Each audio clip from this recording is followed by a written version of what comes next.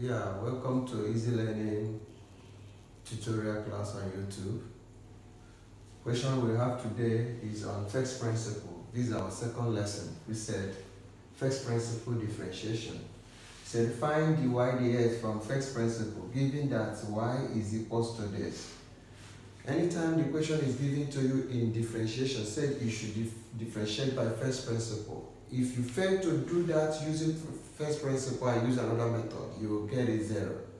So when we mention use first principle, that's the reason why we are learning how to use first principle right now.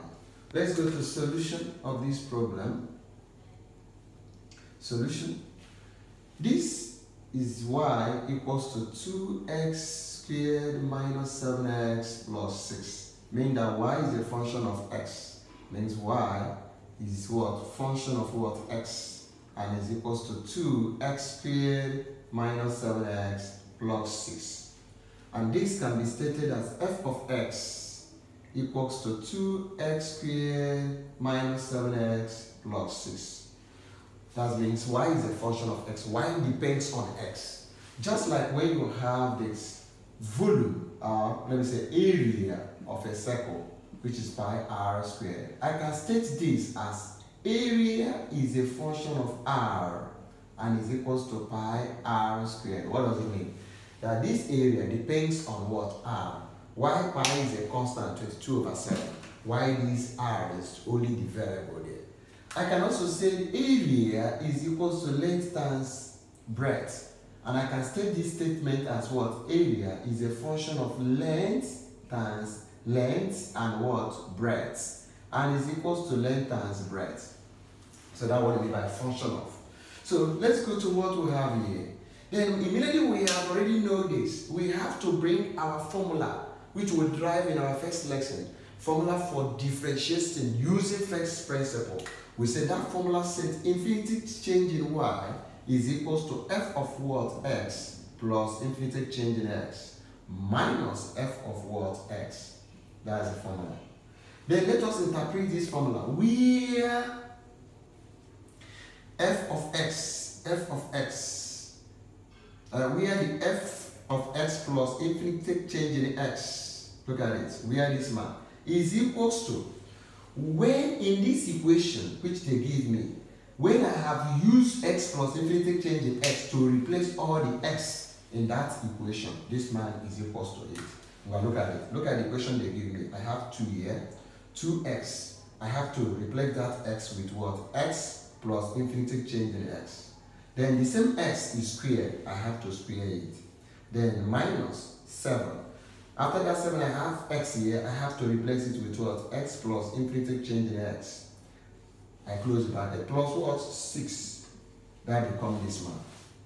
Then, and the f of x, which is this, is already equals to 2x squared minus 7x plus what? 6. You haven't seen it? Therefore, this my formula, infinity change in y equals to f of what? X plus infinity change in x minus f of what? X becomes, what is it going to become? It becomes infinity change in y equals to, in bracket, 2 into x plus infinity change in x squared minus 7 into x plus infinity change in x close plus 6. Then in bracket I have minus, which I have 2x squared minus 7x plus what? 6. I close the bracket. Which this man belong to what? This man. Why this man belong to this man? Why this minus is a constant, which is, look at it here, is a constant. In that form, this minus is constant in the formula. Then let's go over here to finish the rest. Infinity change in y equals to, what I have there is what? 2 into x plus infinity change in x all squared minus 7 into x plus infinite change in x plus 6, close the bracket, minus into 2x squared minus 7x plus 6, close the bracket. That's what we have here. Then this will give me infinity change in y is equals to, in bracket, I will have 2, which will give me x squared plus 2x infinity change in x plus infinity change in x squared. I close the bracket. Minus 7 into x plus infinity change in x plus 6. I close the bracket. Minus, in bracket, 2x squared minus 7x plus what? 6. I close. This is 7. Remember? This is my 7. Somebody will ask me, how did I get this? Somebody said, how did you get this? I recall that we said x plus infinite change in x all squared is the same thing as x plus infinity change in x into x plus infinity change in x. I think you know that. You remember? Then now this man is something like this. Therefore, let's see. X plus infinity change in x in brackets into what? X plus infinity change in x in bracket.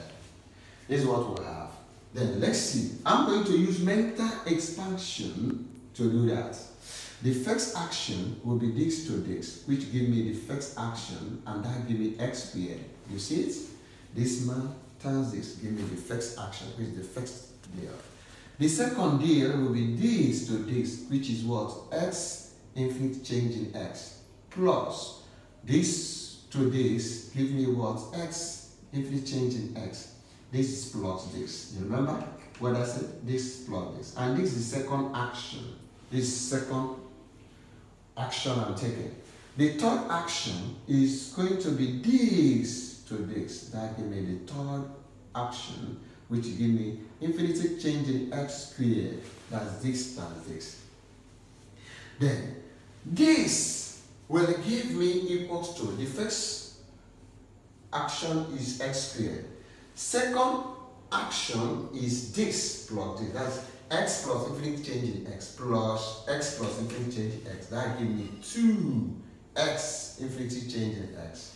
The last action is what? Infinity change in x all squared. That means this man is this. So remember what I did. The first action is this to this. The first. Second action is this plus this to this. This plus this to this. This is what I did. And that gives me this. The last action is this to this. Then what I want you to know here is that when I said infinity change in x times infinity change in x, it simply means infinity change in x squared. And this is the same thing as infinity change in x all squared. Are you getting what I'm saying now? So when this man times x, I have this. So when it's infinity change in x squared, is this. And when I have this, x times infinity change in x, it's not the same with x infinity change in x squared. This is not the same. This is a different item. This is a different item. It simply means x infinity change in x. That's when I times 6 to this, I have this. You remember? This and this will give me this, not this.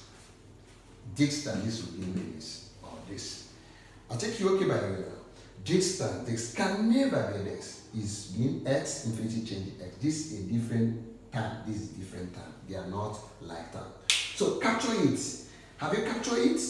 Have you put the note on this? Put it in your note before I claim this. Have you put it in your note? Let's go and what? Finish one by break. You have seen how I got that. So let's see how we finish the rest.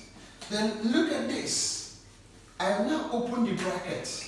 I can now open the bracket to set infinity change in y is equals to, open the bracket, I will have 2x squared plus 2x. If you open the bracket, these two will multiply everything in the bracket here. That gives me 2x plus 4x infinity change in x plus 2 infinity change in x squared. Then I come over here. Minus 7, remember this is minus 7, times x will give me minus 7x. Minus 7 times this will give me minus 7 infinity change in x. Then this is a plus 6.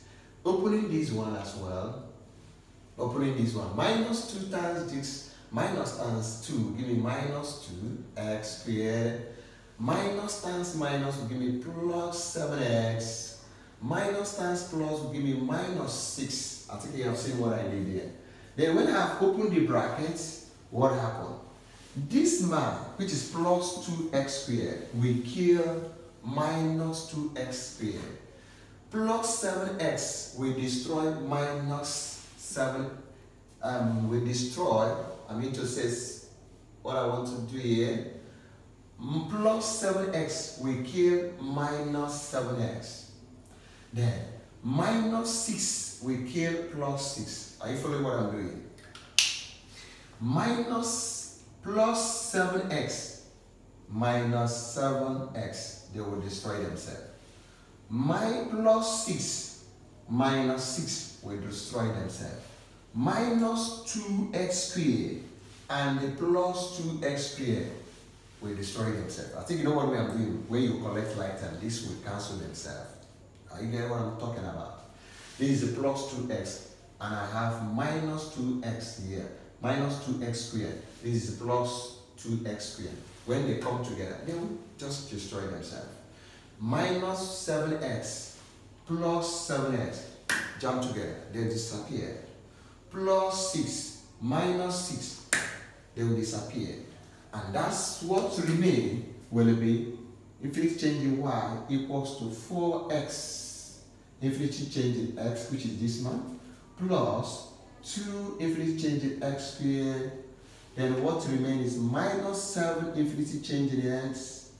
Then the last is our finish.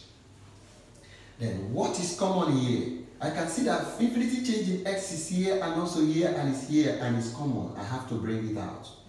And I say infinity change in x, I close the bracket. What does it mean?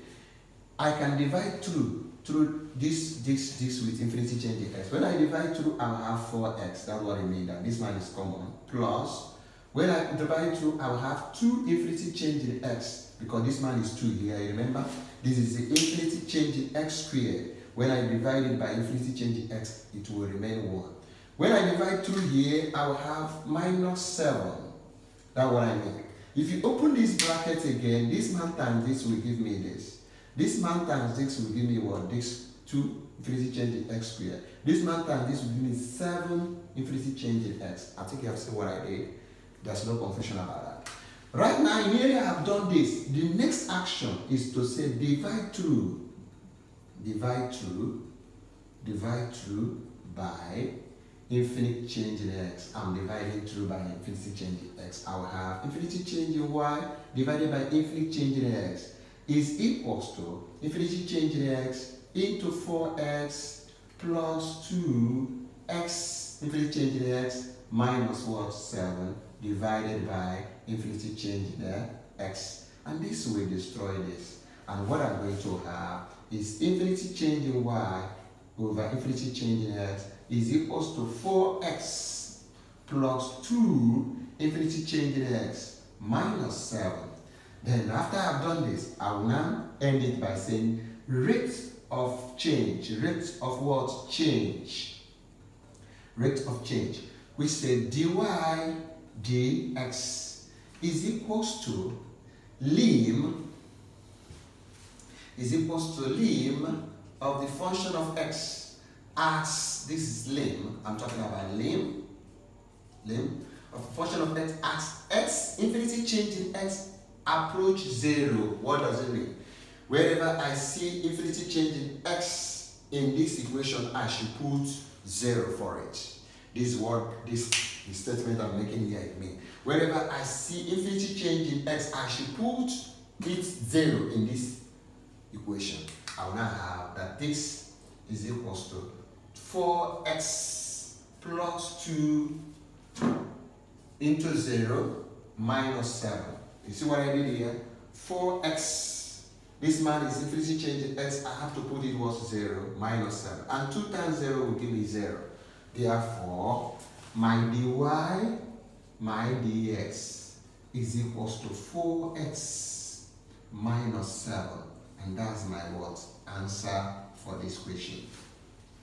So using First principle, immediately you have collected common index, you divide through by implicit change in x. Look at the procedure. It's the same procedure when they said differentiate by first principle. What I did here is what you will repeat. The first thing, you have to interpret the formula, substitute, then expand. After you have expanded, this will cancel themselves and leave you with the fraction, the remaining. Then that remaining, the implicit change in x must be common to all of them. Immediately you see it, you bring it out. Then the next is divide through by what? Implicit change in x. After you have done that, the next thing is what? Rate of change. As implicit change in x approach 0, substitute it in the final and you will have your final answer. And this is what I have for you today. If you love what we are doing in this place, subscribe on this YouTube. It's free. Subscription is free. Share it to your friends. Comment. Your comment will help us to develop. If you comment, we'll be able to tackle. If you have any problem that is more difficult, you can, through the comments, you may tell us the problem and we'll resolve it together here. So love this YouTube channel, subscribe and share and comment. Thank you.